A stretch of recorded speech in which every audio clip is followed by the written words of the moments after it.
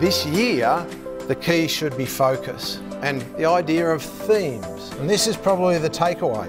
Maybe this year ought to have a theme, and maybe each quarter should have a theme. And what about the idea of having a monthly theme or a weekly theme among your team? Right? Because if we can get a theme, right, we're going to be doing less, not more. Right? We're going to be focused. It's going to be all about execution of that theme, and it's going to be a lot less busyness and maybe a little bit